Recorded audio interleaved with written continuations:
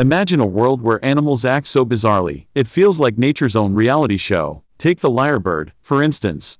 This feathered mimic can imitate chainsaws, camera shutters, and even car alarms, all to impress a mate. It's like having a built-in sound effects machine. Then, meet the male seahorse, who flips the script on parenting by carrying babies in a pouch until they're ready to swim free. Talk about dad duties taken to a whole new level. Now, picture the vampire bat, but not just for its blood diet.